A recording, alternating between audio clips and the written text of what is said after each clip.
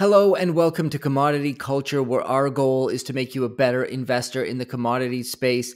My name is Jesse Day, and before we dive in, standard disclaimer, nothing here is investment advice. Do your own due diligence. And today's episode is sponsored by ARC Silver Gold Osmium. They offer personal service and often the lowest price, period, with no minimum purchase for silver, gold, platinum, or osmium.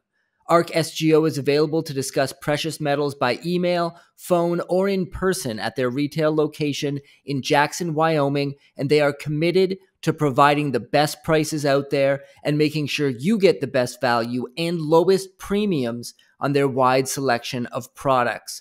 Go to arcsgo.com and contact the owner, Ian Everard, at 307-264-9441 or Ian at arcsgo.com, and make sure to tell him that Commodity Culture sent you.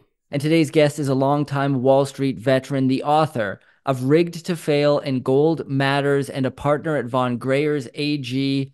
It's Matthew Piepenburg. Great to have you back on the show. Great to be back, Jess. Looking forward to it. Yes, me as well. We were talking off camera before we hit record, and you had a lot on your mind today, so I'd love to unpack your thoughts on the broad market right now. You said it's obviously in a bubble. It's interesting. Most of the guests I have on the show would concur with that. There are a few outliers who say it's not a bubble. The American economy is actually much stronger than it looks.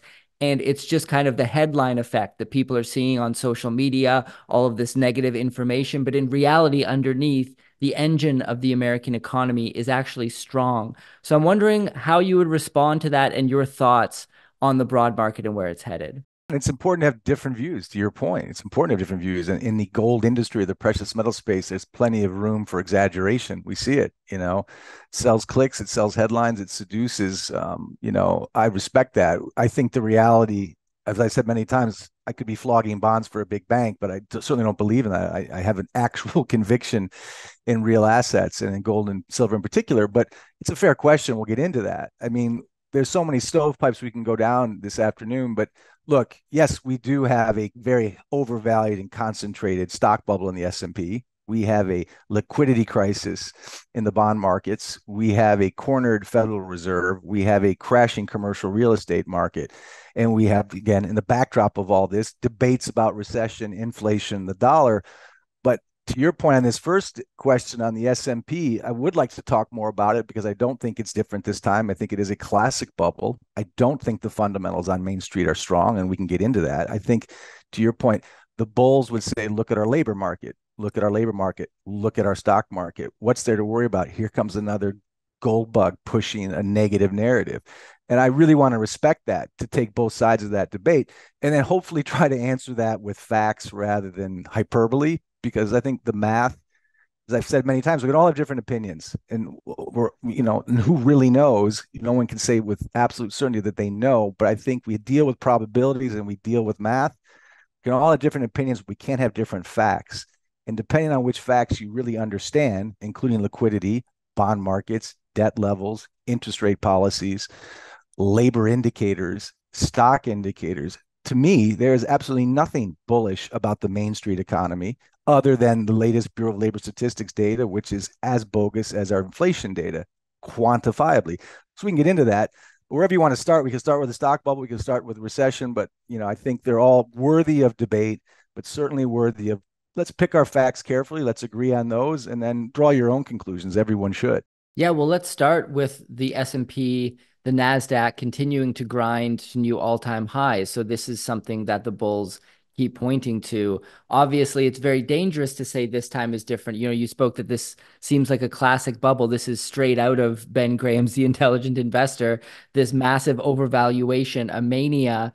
However, Howard Marks has said 20% of the time, it really can be different, statistically speaking.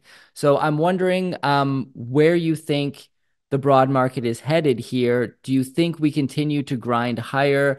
Obviously, it's impossible to time things, but there's a lot of people who kind of made their career on calling for a crash every single year until it finally happens. But I'm wondering if you have any thoughts to the timing. Are we reaching critical mass at this point? I'll start by saying I don't know when. No one does. I think I know how. and to, I'll try and take a bull and bear case to be fair and look at the different arguments. First of all, it's worth kind of disclosing that I was a hedge fund manager during the dot-com bubble, 98 to 2000, 2001, 2003, the whole NASDAQ circus.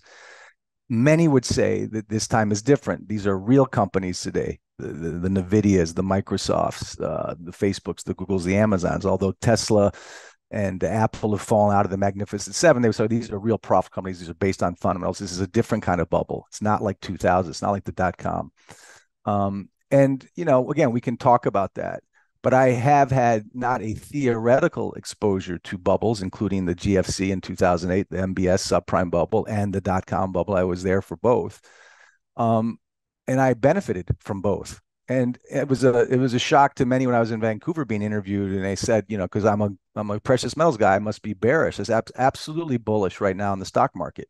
And as bearish as I am, I have been bearish for years given these debt levels, but there are many golden bull opportunities in the risk asset markets, including March of 2020 when the S&P tanked by 30%, 36%, and the Fed announced unlimited QE. When you're getting a tailwind from the Fed, take it. What's unique about this bubble and what's uniquely dangerous about this bubble is it is no different than 1998, 99, 2000. I'll make my case as to why. I think the bulls would say, look, NVIDIA, profitable company. AI is different this time. Before the internet was different this time. Now, AI is really different this time. These are really profitable companies. When you look at the balance sheets, in particular, NVIDIA leading the way, AI is a transitional new direction. Although AI has been in the works for years. This is nothing new, but that's the narrative, in my opinion. And Microsoft and these other companies are good.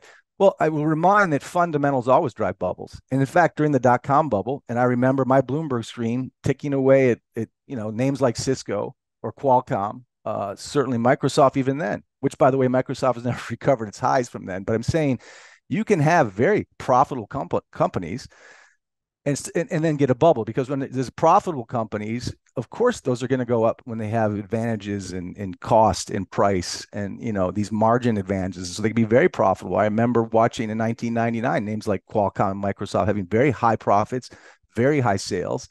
Even in 2000, right before April when it tanked, they still had high sales, just less profits. So all bubbles begin with fundamentals. So in 2000, they were saying this isn't a bubble. These are real companies, and they were real companies. They weren't bad companies. I'm not saying NVIDIA is going to go to zero and it's just a joke. When you look at the balance sheet of NVIDIA, gosh, I think in 21, it went from 4 to 10 billion in profits and net income margins. The next year in 22, it lost 4 billion. This year, it's up to 19 billion in profits. Those are real profits. Can't argue with it. Can't say that NVIDIA is a bad company. What I am saying is it's an incredibly grotesquely overvalued company. And the way bubbles pop, like they did in 2000, like I saw with Qualcomm and Microsoft and Cisco, is you do have an advantage in margins for a while. You have a price advantage, you have a cost advantage, you have a volume advantage. So when you see an expansion in net income margins, bubbles and fundamentals go up together. As the fundamentals go up, you get the spoof trading from the market makers and the hedge funds and the shadow banking. They put more money in to push the price. The retail plankton joins on with FOMO, fear of missing out. You get massive highs. A few smart prop desks in those days or traders today will know when the net margins start to trend from north to south, and then they'll start shorting. And that's how all bubbles pop, when net margins, net profit margins go from expansion to contraction. Most retail investors, most ETF buyers will not time that bottom or that turn. And when I talk to a lot of hedge fund managers, because I was a hedge fund manager, I invested in hedge funds. I talk to these PMs off the record, and I won't name any names, but of course they're going to ride this trend. CTAs are going to ride it. Momentum traders are going to ride it. Long short equity is going to ride it. But the difference is a few of those guys and gals actually know when to get out. And the truth is they will get out when those net margins start to turn south. Most retail investors will not. So the FOMO now and the euphoria now is exciting. There's a fear of missing out. There's an opportunity cost. You want to get out of certain safe assets, go into this, get more return. But very few get out in time. Most get burned. That's been my personal experience, and that's been the historical experience of bubbles. I've always said the retail investor is the plankton for Wall Street's whales. The other thing is many of these Wall Street insiders, these companies like Amazon, they pump these stocks up, sell their shares very quietly off the record, and take their profits on the momentum of retail investors. And then the real opportunity though for the guys I know is yeah, they're going long now, but they're really loading their guns to go short because more money is made shorting bubbles than riding them and trying to time them. So that's my personal experience. And that's my personal bias. I don't think this NVIDIA Magnificent Five is any different than the super stocks that pushed me up in the dot-com bubble. What's also very dangerous about this bubble, regardless of your views on how AI is different than the internet euphoria of 2000 or 98, 99, the concentration risk, again, the S&P is 33% tech. It's 33% market cap of 5 names. You could say 7, but it's really 5 now. That kind of concentration risk is very dangerous because it's the only thing holding these things up. Since 2021, all the other names on the S&P have been net negative. So you've got an S&P 5. That's not an exaggeration. That's not being bearish or pro gold. Let's just look at the facts. When you've got an S&P or a stock bubble driven by a small concentration of profitable names, when those net margins, when those profits go down, the entire S&P ETF, the entire package goes down with it. When that goes down, the backdrop of a country that I consider already in recession, we could argue on the board of recession. When that goes down, when the market goes down, that good news story disappears. Then you've got labor, the other thing we can get into. Well, that's a lagging indicator, but that goes down because earnings are down, layoffs are up. And then you have a debt crisis on top. So when this S&P goes down, what more good news do we have? And I hate to say it, all bubbles, and this is a bubble quantifiably, do one thing. They pop. No one can time when. They can just show you how they do it. So it's very risky to be a top chaser right now in the backdrop of a market rising, in the backdrop of so many fundamentally broken things, which we can get into. I think that's what makes this particular scary. And not only is it in the backdrop of a very broken US, which is on the border, and I'm the view already in recession, unlike 2000 or 2008, the rest of the world wasn't equally dysfunctional. You've got recession now. I live in France, speak German, do interviews in German. There's a recession in Germany, folks, and your English speaking audience. There's a recession. It's the third largest economy in the world. Its Minister of Economics has said this is dramatically bad. Its PMI index is in depressionary levels. That's Germany. Japan, the UK, also in recession. South Korea and China in recession. So when this bubble pops and the US tries to pretend we're okay and the rest of the world's in a recession, this is so much worse than 2000 or even 2008 because the dysfunction is not just local or .com or MBS or subprime. It's global. It's everywhere. The only real positive narrative these days is this S&P bubble. I'd be very careful about trading it. I'd be even more careful about having a macro view that says this is proof that America is unique and immune from the realities of supply and demand, debt, liquidity, and other geopolitical realities.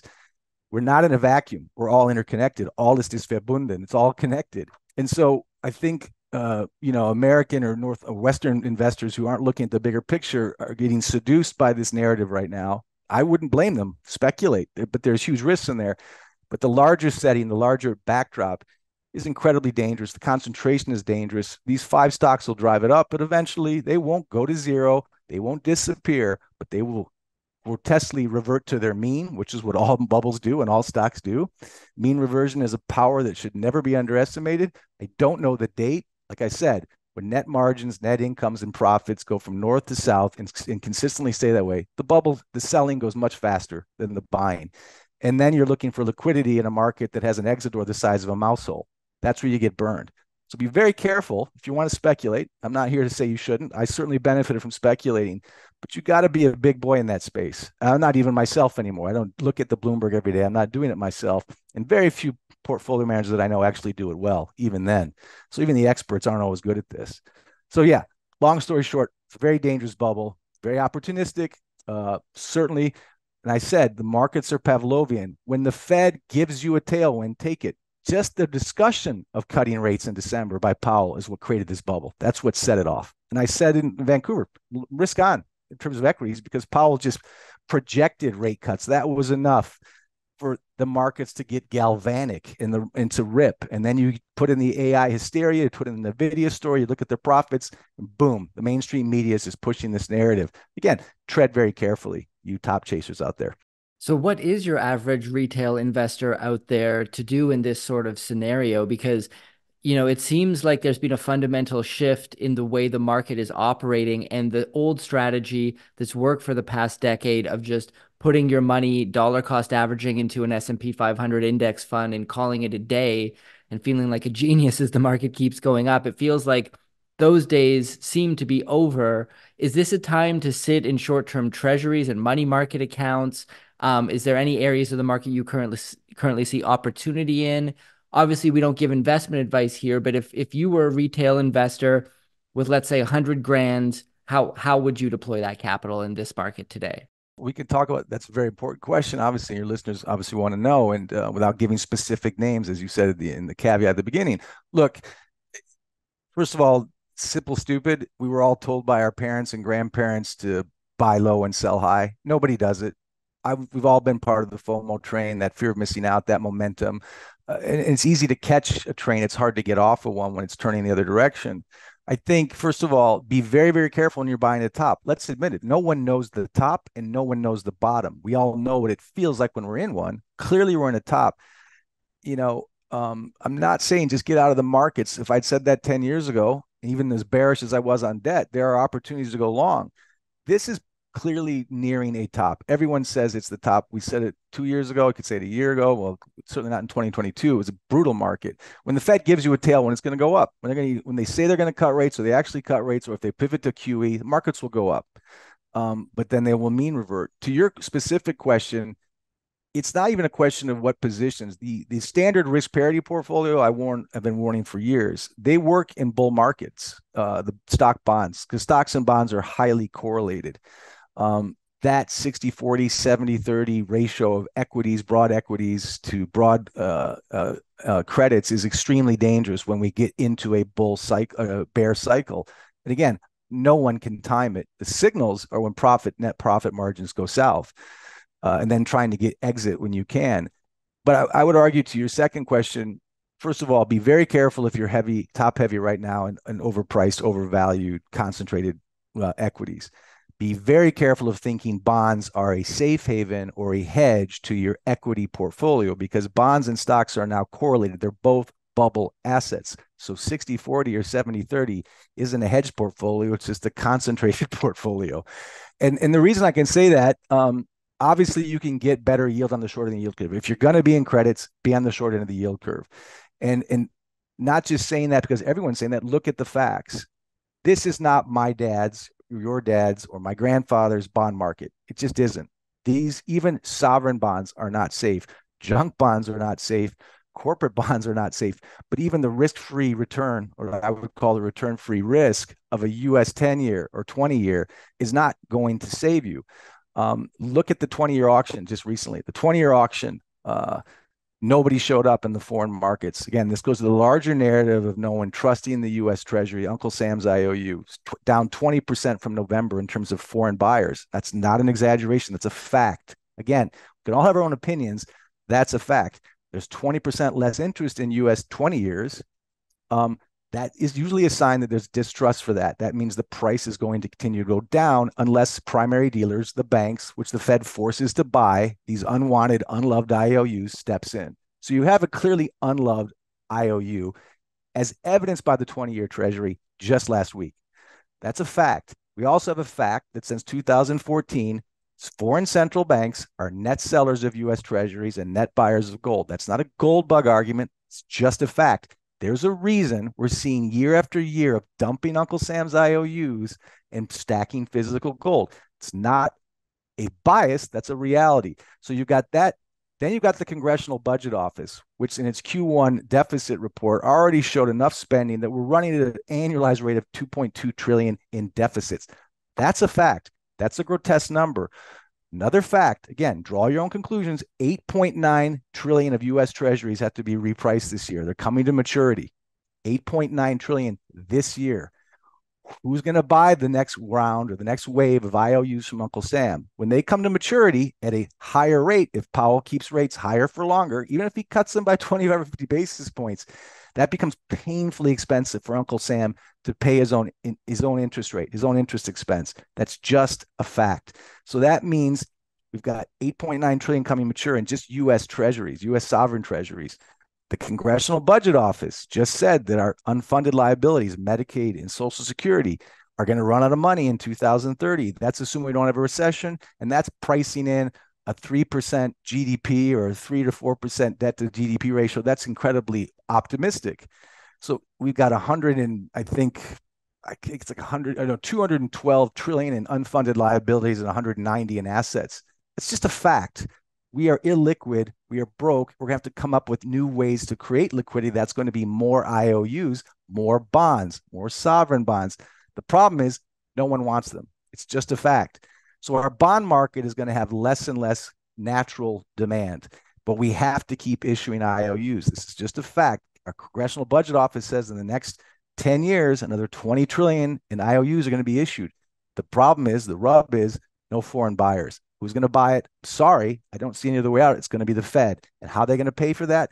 With synthetic liquidity created by a mouse click at the central bank, at the Eccles building. This is not gloom and doom, bearish to be bearish. This is math and fact and debt. The mismatch is grotesque, the supply and the demand, since there is a clear indication that our weaponized, distrusted US dollar and US Treasury is no longer what it used to be 20 years ago, 10 years ago. We're going to have to resort to what Luke Roman calls super QE to monetize our own debt. That is going to be inherently inflationary. That's going to debase the dollar, and that's how it all affects. But that bond market's going to see so much volatility. We're already seeing it. We saw volatility. People's memories are short. Just last year, the 3 sigma moves on the short end of the yield curve. This year, we're seeing a liquidity crisis in the bond market. Last year, we saw it. The Fed has to keep the bond market alive. That's its mandate. It's not just inflation and employment. It's the big banks and the bond markets. And so since we live off of IOUs as a nation, if no one else is buying them, the Fed will have to do it. To do that, we're going to have to create synthetic liquidity. For the last couple of years, in fact, for the last 4 years, the Fed has had what I call backdoor liquidity. It's like QE by another name. We've used the BTFP program. We've taken money out of the TGA accounts. We've used the reverse repo markets. Yellen's been pushing IOUs out of the short end, at the short end of the yield curve. Now she's trying at the 20 or at the long end. They're so desperately trying to issue more I promise you IOUs with less and less demand. So they bought time between the yin and the yang of Powell trying to tighten while Yellen is loosening through the yield curve, through issuance on the long and the short end, through the TGA, the Treasury General Account, through the reverse repos, all of which are all drying up right now. Again, if you think of liquidity as the grease that keeps the car moving, we keep running out of grease. That car's warning lights keep going on 4 or 5 times. Every time, immediately, the Treasury Department, the Fed try to put in some form of liquidity through all these tricks. Eventually, it's going to be full-time QE like we saw in 2020. Don't know when, but that engine's already stalling, going to the side of the road because we have no grease. We have no natural liquidity coming from foreign markets for our treasuries. And so that's a very long-winded way of saying bonds aren't going to be as safe as you thought they were. There's going to be a lot of volatility. Junk bonds, again, aren't very safe. Corporate bonds aren't very safe. So everyone's trying to find yield, but there's no place to go. When you're in a bubble, great. If you can get out in time, great. If you can go on the short end of the yield curve, great. That'll give you some yield. I don't think it really beats actual inflation, but you got to do something. Personally, I like commodities in general, but there's still a lot of great value in commodities. There's still great value in gold and silver, still 52-week highs. But again, it doesn't mean when you compare gold to the in ratio to the money supply, it's as cheap today as it was in 1971. Or, you can still get good value. But when you're looking at NVIDIA or you're hearing that the AI is going to save the world, I don't blame people to chase that and get the quicker returns faster. There's just more likely to get burned. But again, bonds aren't what they used to be. Currencies aren't what they used to be. And equities are overvalued, and it's just dangerous. But the Fed and the markets are at a mismatch right now. The Fed is cornered. The market's overvalued. They're risky, but you can chase them if you want. But again, I say with tremendous carefulness and eyes open, I hope. Well, let's shift to discussing gold specifically for a moment here. Last time you were on, we talked quite in depth about it, so I'd love to hear an update on your current views. I had Alistair McLeod on recently. He pointed to the fact that there's going to be 200 BRICS meetings this year alone, leading up to a meeting in October. He thinks a lot of this could be around trying to get a gold-backed currency established for trade between the BRICS nations. He even pointed to the fact that he believes Russia could be looking to go back onto a gold standard. I'm wondering what your thoughts are, first of all, on the BRICS nations and their potential move towards using gold. And you described a lot of very alarming situations. Do you think the end result of all of this could be gold in some form or another returning to the monetary system? It's absolutely already happening. And it's an incredibly important point. Alice is incredibly brilliant on credit markets, banks, currencies. I agree with a lot of what. How can I disagree? When in Vancouver, I was on a panel with Andy Scheckman and Rick Rule and Grant Williams. We've all agree on the de-dollarization reality. Again, it's not hyperbole. It's not hyperbole. And what Alistair is saying is not hyperbole. He's been looking at Glassiev and Bubakov and the eventual idea of a gold-backed currency. I don't think we need a gold-backed currency for the world to go to gold, but that's an interesting point. The de-dollarization theme and the gold-backed theme and the role of gold are all intertwined. As I said in Vancouver, and with Andy and Grant and Rick and clearly some clever people who we all agree though on this, that the de-dollarization is no longer a debate, it's a reality. It's important to keep it in mind in terms of timing and pace. As I said then, to Brent Johnson's credit, look, 80% of world trade is still settled in US dollars. The SWIFT system is still massively predominant. The euro dollar market, the derivative market, 85% of FX transactions last year, all in US dollar. We're not saying the US dollar goes away or that its world reserve currency status disappears this year. It's happening faster than I would believe just 2 years ago when we weaponized the dollar with Putin. The speed is happening fast. The de-dollarization is now undeniable. And the implications we're all speculating on, but you can't deny the simple fact that more than 45 countries now are trading bilateral agreements outside the dollar. You can't deny the fact that 20% of last year's oil sales, that's incredibly important, were outside of the US dollar. That is devastating to the US dollar.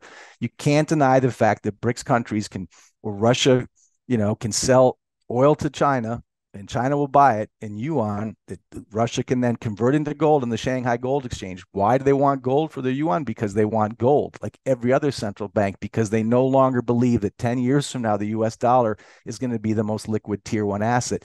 Even the Bank of International Settlements last year made gold a tier one asset. And again, this is not to be a gold bug. Look at the facts.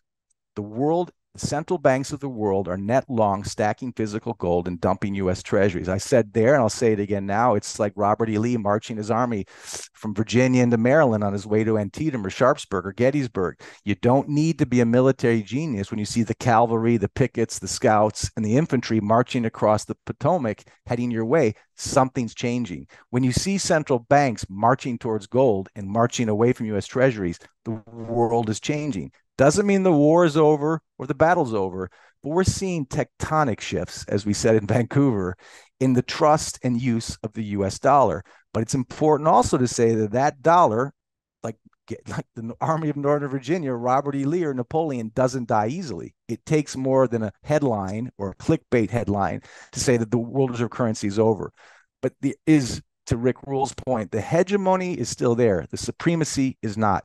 And so the world is stacking gold and dumping treasuries and getting away from the US dollar because that dollar, which has been dethroned since 1971 without gold, and its inflation exported to all over the world and bullied every country from Venezuela to Germany to Japan to China and Russia, and now weaponized against Putin, just doesn't have the same trust. And to Alistair's point, well, what is the dollar backed by? Full faith and trust in the US Treasury in the US, but no one has full faith and trust. And his argument is essentially, as Russia has been saying for years, eventually we've got to move to a gold backed currency. Again, highly important, debatable point. My argument is they don't need a gold backed currency to have gold net settled their transactions. They don't need a gold-backed currency to basically have gold become more and more predominant in the net settlement of trades. And what I mean by that is, look, many of these countries in the BRICS don't fully trust each other. They just don't trust America at all, or the US dollar and its IOU, but they do trust gold. And they don't want to give up their own sovereign right to print as much local currency as they want to stay in power.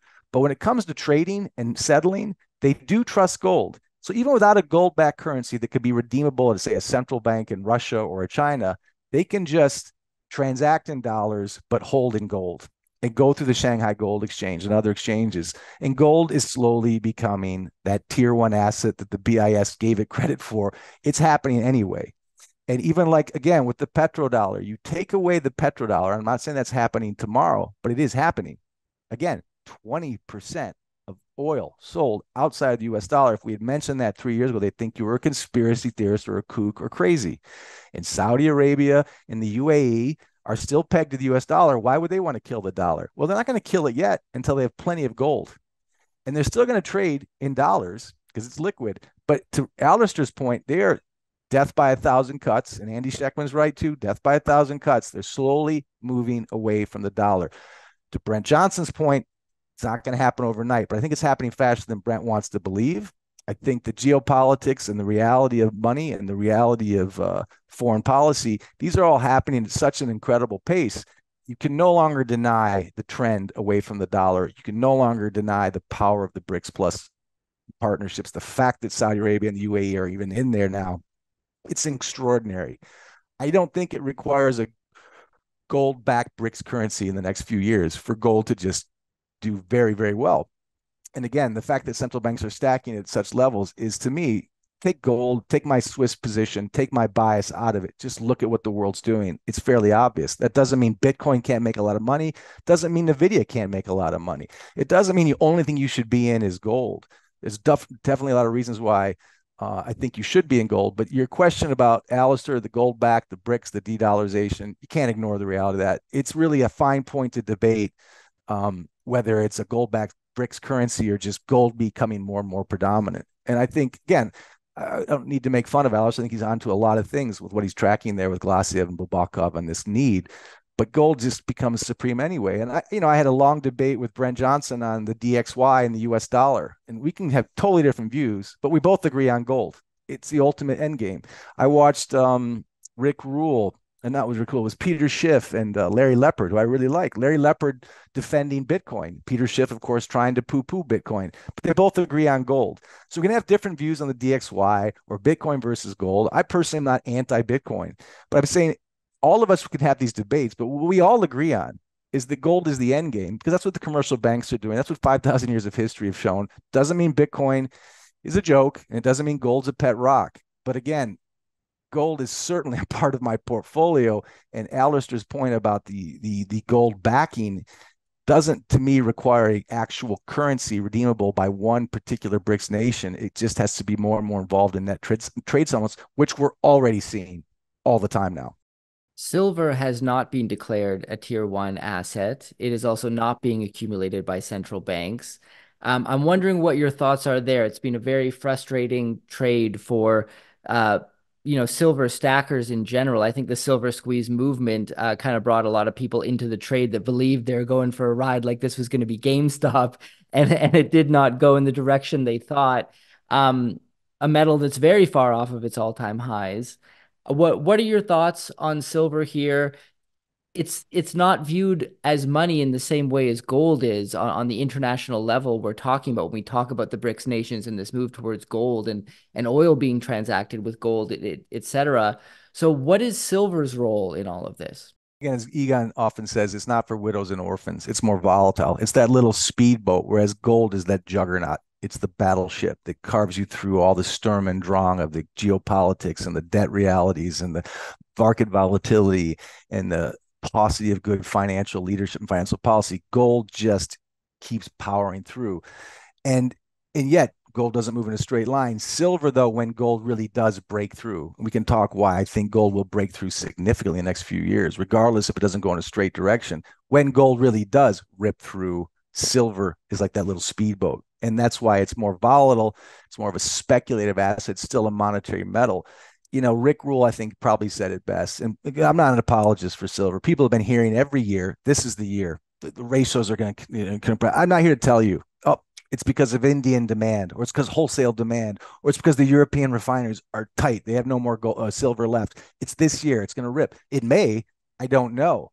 But as Rick Rule said, and you got to keep this in mind, your investment horizon, if you're an investor as opposed to a speculator in precious metals, has to be long and patient. But as Rick Rule said, silver rewards extravagantly but infrequently. And for the silver stackers, I can understand some of them. I wish I was in Bitcoin, man. I'd be up 50%. What am I doing with this silver? Again, I get it. I'm not here to apologize for it. Bitcoin, for a lot of reasons, has some real headwinds and tailwinds that silver doesn't have. I don't know if I have time to get into that. But again, if you're an investor, you're agnostic. I mean, I have clients in 90 countries. No one calls me and asks me about the gold price or the silver price. Not one of them. And these are high net worth investors. You'd be surprised who some of them are. They don't care because they just see the long game. I realize that a lot of your audience doesn't have the patience or they need liquidity now, or they need something to happen now because things are really tough.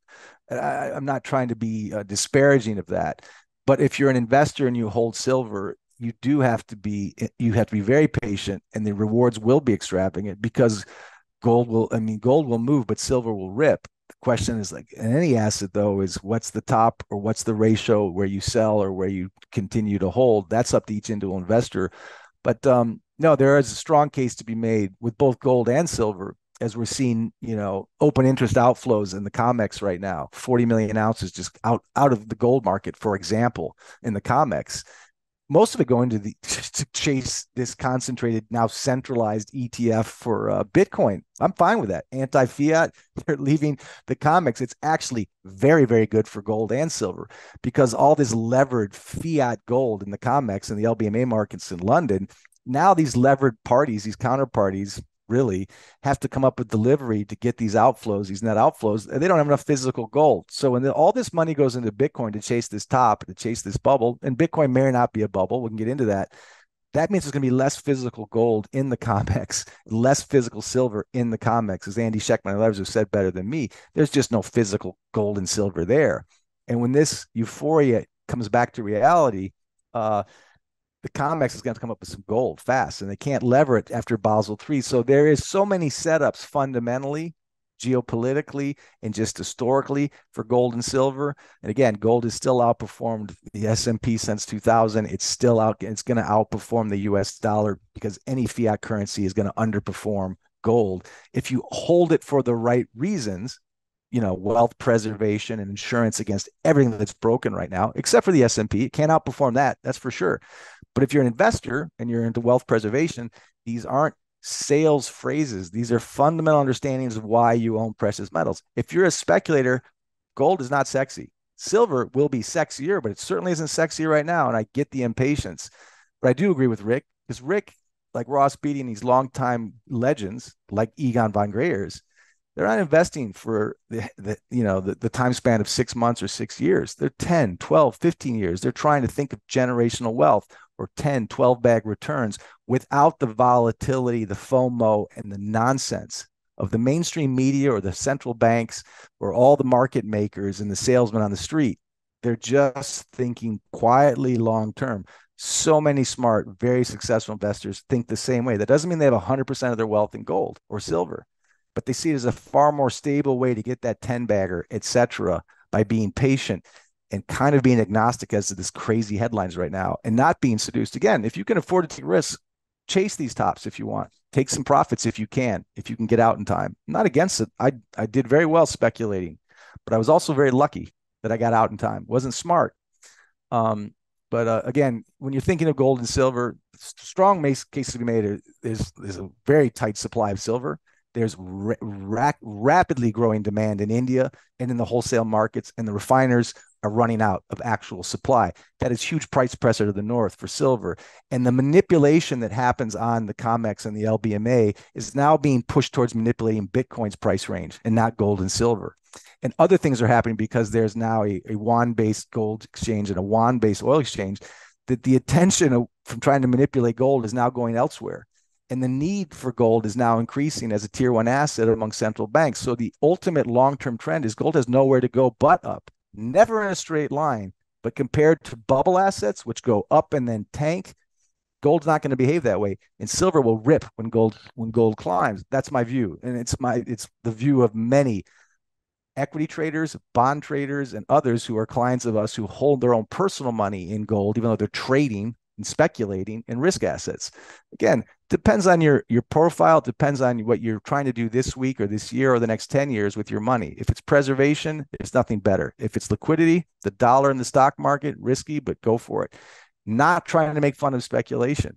Just separate which one you are, an investor from a speculator. And I'm certainly not going to defend that silver is done just fine when everyone's waiting for it to get to the multiples and to get to that ratio that it hasn't gotten to yet. And I don't have the answer. No one does. I see a lot more signs now, though, that we're getting closer. But even gold, when markets rip and then they pop, gold can go down with markets for a short period of time. We cannot deny that reality either. It's very sympathetic to falling markets because people need to make their margins or get liquidity. When gold is the only safe asset, sadly, when you've been burned in risk assets, you need to get your liquidity from your only safe asset. So again, but the long-term direction of gold for me, its best days aren't even begun. It's only in the second chapter of a very long book, and the weaponization of the dollar, the grotesque over leverage of the U.S. Treasury, the broken nature of liquidity in the U.S. markets and in the bond market, the unloved nature of the U.S. Treasury, the dumping of it by central banks. All of these things point to a world clearly moving away from the dollar and away from the IOUs of the U.S. Treasury and towards physical real assets in general and precious metals in particular and gold specifically. That is not a gold bug argument. That is absolutely happening right before our very eyes. And are there any other areas of the market that you're currently looking at that you think are interesting? Emerging markets, any other non-US markets, energy? Is there anything that's catching your eye right now as an investment that could be interesting moving forward? Well, I think in a global recession, everything gets hurt. I think emerging markets are going to have great value opportunity. We talked about that. Mexico, India have the demographics. Doesn't mean they're going to move in a straight line from here. There's going to be a global recession that has an impact on commodity cycles. But when we come through that, and God knows how and when, it won't be tomorrow. It'll be a super cycle for commodities in general, and that'll kick off in the emerging markets.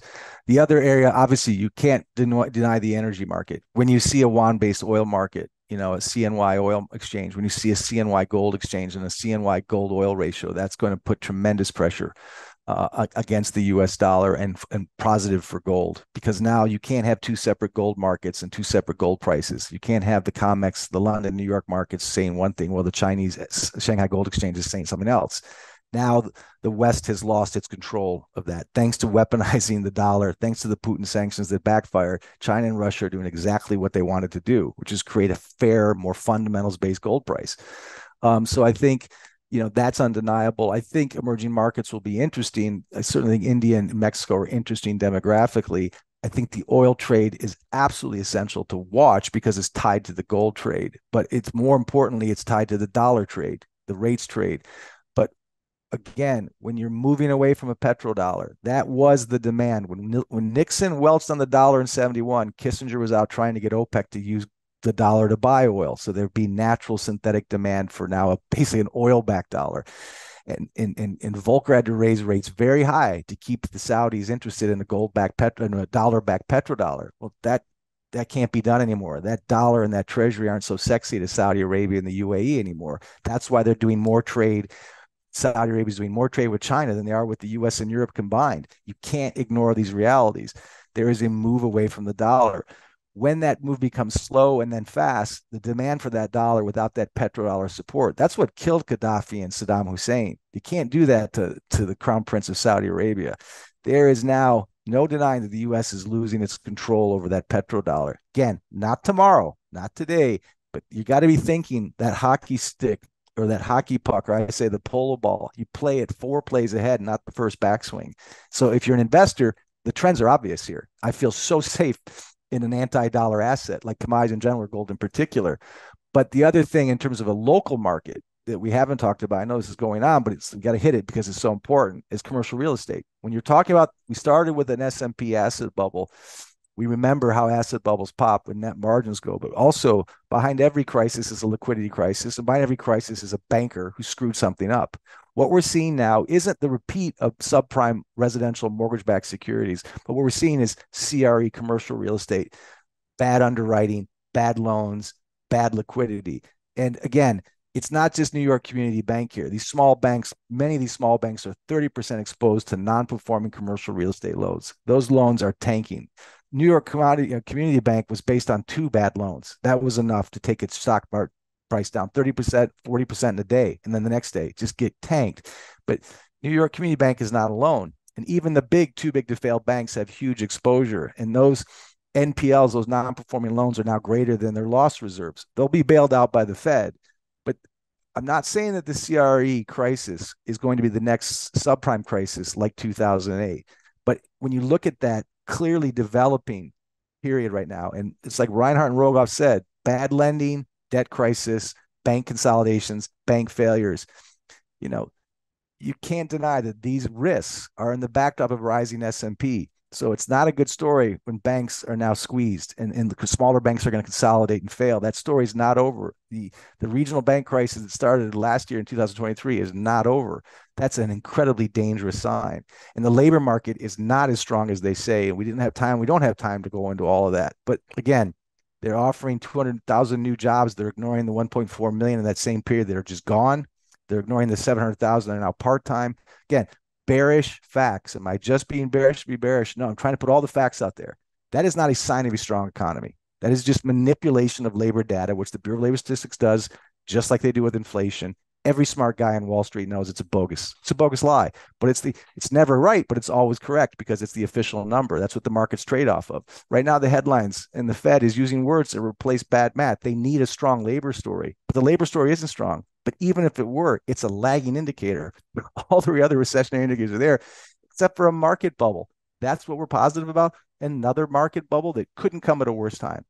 So it's a lot in there, Jesse, but it's like, again, yes, I'm incredibly bearish. Doesn't mean I'm not bullish in certain sectors, including the S&P. But the macros, never seen a macro environment this bad, not just in the US with the most unprecedented debt levels and illiquidity problems I have ever seen, studied, or traded, but in the entire global setting. Everything is dysfunctional. The world's in recession, and the US apparently is immune from that. Keep this in mind, despite everything we've talked about the bond markets and junk bonds and currencies and rates and recession indicators and liquidity versus illiquidity, or gold versus silver. Keep in mind, Germany, Japan, UK, China, South, they're all in recession right now. The largest economies in the world are in recession. And we're what? We're waiting for the S&P to save us? We're waiting for the US dollar to save us? We're waiting for the BRICS to get back into the dollar? For Putin to forget about being sanctioned? For peace when our policymakers are pushing for war? There's just nothing very positive about these facts. And it's not even really something to smile about. It's just comically tragical that we're even debating hard versus soft landing when you look at all the other indicators, which we spend hours on. So again, it's a lot thrown at you, Jesse, but there's just so many things broken. And what? Labor and the stock market are strong? Neither are strong. The stock market's concentrated into 5 names, and labor markets as bogus as the 42nd Street Rolex, my opinion. Well, thank you so much for joining us today, Matthew. Extremely enlightening conversation. Always love picking your brain.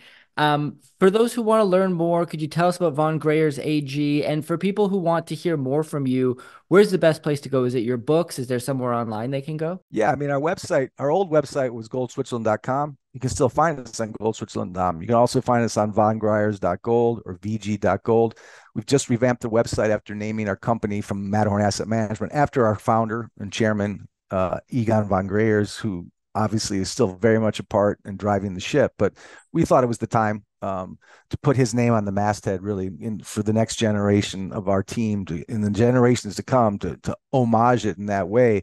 Our website's been recently highly updated to have a whole section on objective arguments on why to own gold, how not to own gold, in particular, how not to hold it in an ETF, how not to hold it at a commercial bank, what jurisdictions are safer than others. So it's a really good, I think, very objective case for physical gold and what jurisdictions to hold in. We have strong biases for Switzerland and Singapore. They're not perfect, but they're better than any other place we can think of. Far better than the Caymans or Panama or other jurisdictions that we don't believe in. And we give the reasons why, but there's a strong page on just why gold. But you can find all our articles and interviews with Egon and myself, Egon von Greyers, on vg.gold. And like I said, there's a huge section there that's really more about just the arguments, not just why gold, but how to own it and where to own it. Those are very important factors to consider as well. And all our arguments there. And our services, obviously, is to keep gold away from the banking system, keep it outside of your own jurisdiction for keep it legal, but keep it outside of your own, create a firewall between you and your own government in a legal setting, in a legal vault with no counterparty risk. So again, I think for many who come to us, they already get why they need to own physical precious metals. What we have done better than anyone, I think, in our industry is show you how and where. And that's really got to be more discussed, I think, too, is once you understand physical precious metals, you got to understand the safest way to hold it. Absolutely. Well, I'll put a link in the description below for people to check that out. Thank you once again, Matthew, for coming on the show and sharing your knowledge with the audience. It's my pleasure. Couldn't stop me from talking. It was a lot to talk about. So thanks for having me. And thank you for joining us today. As a reminder, this episode is sponsored by ARC Silver Gold Osmium. Visit their website at arcsgo.com and contact the owner, Ian Everard, today at 307-264-9441 or by email at ian@arcsgo.com to get the best prices out there, and make sure to tell them Commodity Culture sent you. I'll see you guys in the next episode. Commodity Culture is a series on commodities and natural resources. If you would like to see more, be sure to subscribe and hit the bell notification so you're always up to date with the latest episodes.